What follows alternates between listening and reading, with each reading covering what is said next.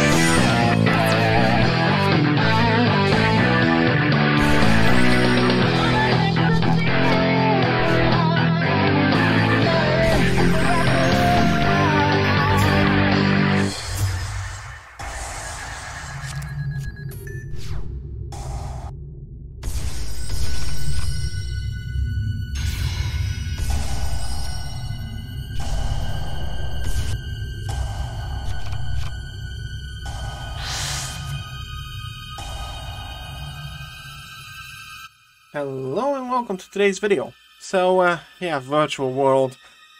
I'm not too good with this deck. Maybe I will further down the line. If anyone can coach me, I would more than gladly be coached with Virtual World. So, anyway, what we are looking at here today is a double Lily, one Lao Lao for the level 6s.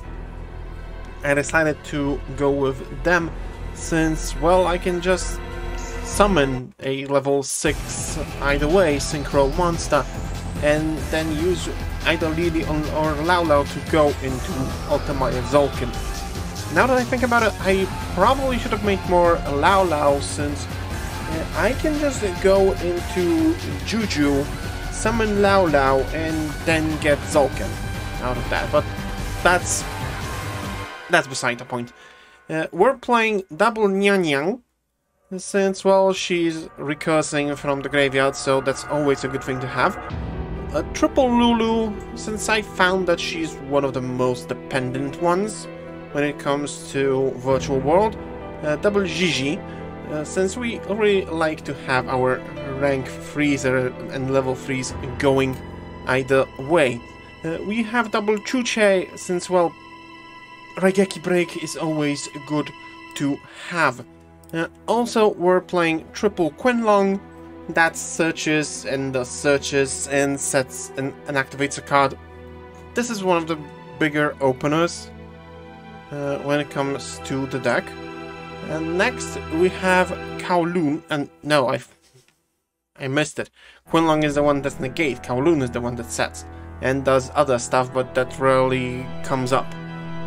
So yeah, that also activates a gate, so allows us to further special summon our Virtual World, either the Meihime Lulu, the Hime Nyan Nyan, or Roshi Lao Lao Kirin Lili, or Quenji Jiji. Next we have double Psychic Wheeler and Tracker. Those are here because we have a lot of level 3s, and they can be special summoned if a level 3 is on the field, so that is always nice. Tracker's effect to boost the attack points of the monster summoned is not that viable, but it has its niche uses. However, Wheeler's effect to pop is much more desirable, if you will. Also, to facilitate all the psychics, we're playing the one Leo emergency teleport. Also playing Draw and Lockbird, more on that a bit later. And now a engine that I think kind of fits the theme of this deck. The Super engine is just here to make level 6 synchros, not the Moondragon, not the Moondragon Quilla. But yeah, it's a very interesting level 6 engine for synchro, mostly due to the fact that both materials are Earth. So you can go into some very interesting niche synchro monsters like Naturia Dragon or anything else. Also playing Ash Blossom because Ash Blossom, double Imperm because, well, negation. I'm sorry Tatsim, but I am playing the not proper ratio of Pots of Desires. I am sorry, I will change my behavior later down the line, but for now we're playing triple Desires and double Foolish Berry of Goods, so we can send all of those to the graveyard. Well, mostly Chuche and Quinlong. As for the extra deck, we're playing one Ultimaya Zulkin, and to facilitate that we're also playing Crystal Wing Synchro Dragon and Void Ogre Dragon. I am playing Void Ogre mostly due to the fact that I found myself using most of my hand during a turn, and then losing to stuff. So I decided that Void Ogre is a pretty interesting thing to play here. I'm also playing one Shen Shen and one Cloud Castle to recycle said Shen Shen. It's a very interesting little engine we got there. We also have one Brionac because it's fucking Brionac. A double Coral Dragon, since I found myself in...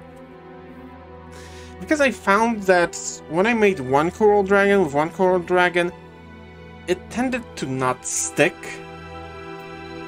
too long. It would either get solemned or get banished, destroyed, or any other sort of interaction before I could get to Zulkin.